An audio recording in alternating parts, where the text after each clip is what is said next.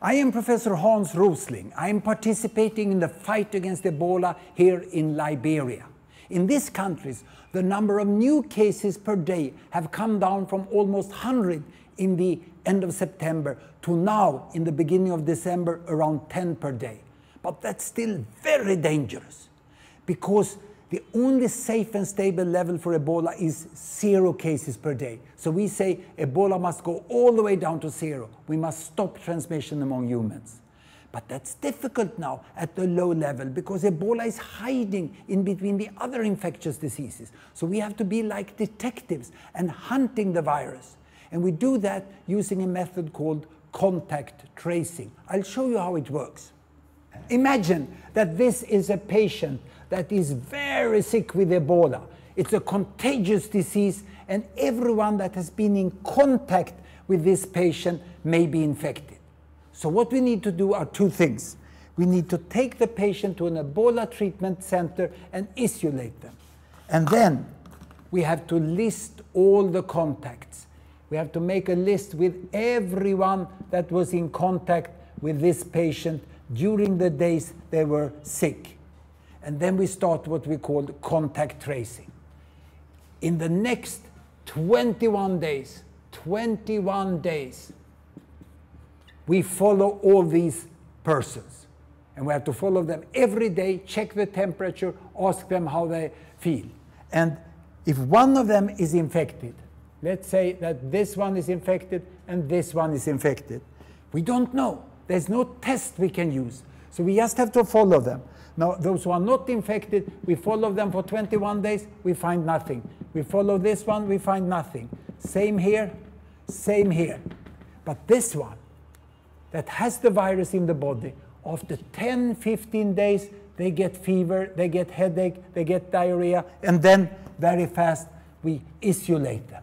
So when they develop full-blown Ebola here, they are very contagious, they are already in the treatment center, and they are isolated. Now, this one here may not have confidence in our system. They are scared, and they decide, no, I get a little fever today, hope it's malaria, and they move away somewhere else. They avoid our contact tracers.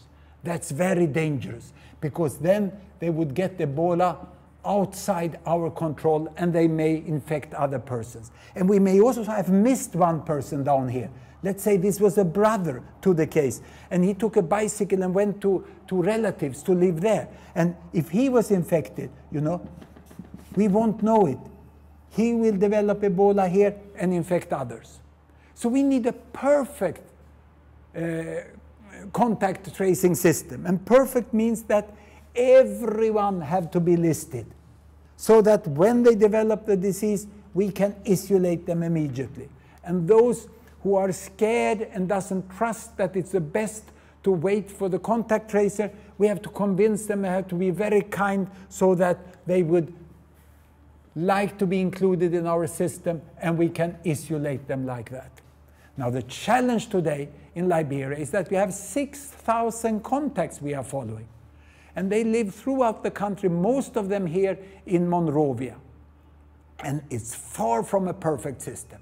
We have a leakage of patients who are not in the system, like this one, and those who we lose during the control. But we are getting better and better, and we need more resources. Today we don't need more Ebola treatment units. We need more international support for this contact tracing.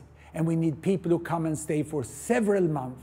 Then we can find all these contacts, and we can follow them perfectly. So somewhere in next year, when we have made this better and better and better, then we may end Ebola transmission completely. And then it also has to be done in the neighboring countries. That is possible, but it requires lots of resources and lots of endurance that we don't give up, because we have only one objective. Ebola must go all the way down to 0.